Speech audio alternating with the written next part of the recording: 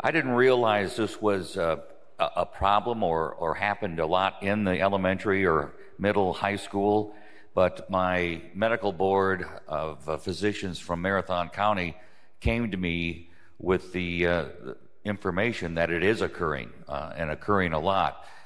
What this bill does is simply, it's not a mandate, it allows the school system to be able to have a bronchodilator in the school if there is a student that's already using a bronchodilator. They're on record with parents' permission. If they forget their bronchodilator or it's run out, they can use this that the school has.